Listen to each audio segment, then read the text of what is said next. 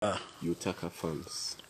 Utaka Farms in Abuja by Bic Farms Concepts in a system that is called Responsive Technique System. Now, how does this work? You can see these beautiful vegetables. They are grown in cocoa peat substrate in what we called an RDT pipe. Okay. I'm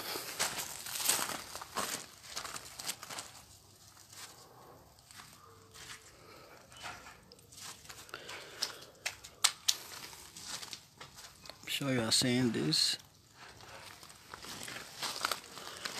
So the drip system is actually on the base. It's under the planting medium. It does not have emitting holes for dripping water like a normal drip irrigation system. Let me show you what a normal drip irrigation system looks like. That is what we have here. If you look at this, you can see the water dripping. That's the nutrient. It's dripping. This is called an emitter. So it's dripping. It's controlled by a valve somewhere at the beginning of each system that is deployed. So you allow it to drip for some minutes, we lock it, it's timed. You have to calculate the amount of water that each plant needs. And that's what we use in controlling the valve. But here, with the RDT does not have an emitting hole at all. It has what we call a micropore. It has a micropore. The micropore, let me try to open a system that has not been planted. Can you open up here? A system that has not been planted so that you see how the RDT looks in the substrate. So can you see here now? That's the RDT you are looking at there. So you can cover it back. So what it does, the RDT carries the nutrient inside of it. It goes in like that and it stores the nutrient. It is now the plant root. When plant needs water or nutrient, it releases something called exudate. It's a chemical composition that is organically released by the plant. Every plant, either grass, tree, vegetable, releases exudate from time to time whenever nutrient is needed. So as it releases this exudate, that drip is designed with an artificial intelligence sense. It responds to the exudate and the pores are open. Then water and nutrient comes out by itself. So water and nutrient comes out by itself. These are just planted.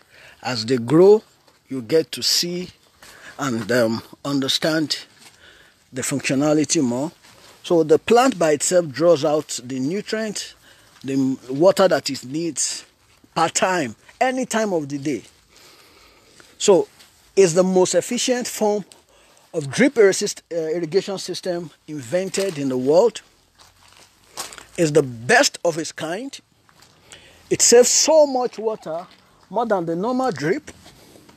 It gives plant better response to its environment. It takes the water as it needs it. Look at your skin. Normally, the environment determines how your skin responds to it. In a particular environment, I may be sweating, you may not be sweating. For example, I'm inside the greenhouse. I don't know if you can see me. Somehow I'm sweating. Look at this young person. He is not sweating. His own skin is not responding to the environment the way my skin is responding to the environment. He is not sweating. I am sweating. John, look up. John is not sweating. but I am sweating. So that's my body. My skin is responding to the environment. My pores are opening. You get what I'm saying?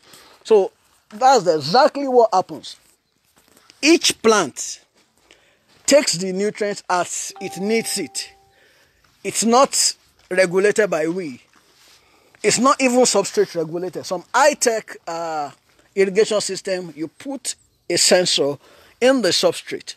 It's the sensor that releases, once the substrate is at a particular level that we have set it, the sensor opens the valve, nutrient or water is allowed, then the sensor closes back. That is not how an RDT works. By itself, self-releasing, artificial intelligence at its best. The good news, without electricity. It works without electricity. So it's very awesome, amazing. It has a control. It's deployed from this end. You can see the valve that controls it. You can see the RDT. That's called Responsive Drip Irrigation System. So it's connected, and each plant draws out what it needs. You'll be seeing a lot of these from time to time now, because it's the biggest thing that has happened in the world of drip irrigation, smart agriculture all over the world, and it's been done already.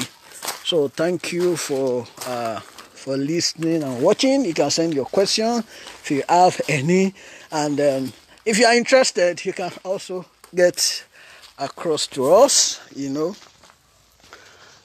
can get across, and let's get you going.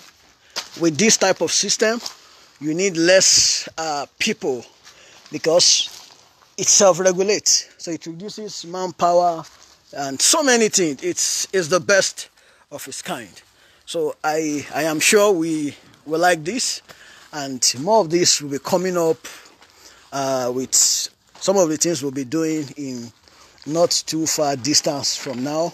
So you can, if you have questions, please, you can go ahead, and probably by tomorrow, myself and my partner will talk more about this at the Farmer Asks This segment. So, but I think you have learned one or two things. So thank you for watching. Ambassador Shola, thank you for watching. Pastor Soji, Babayo, Yusuf,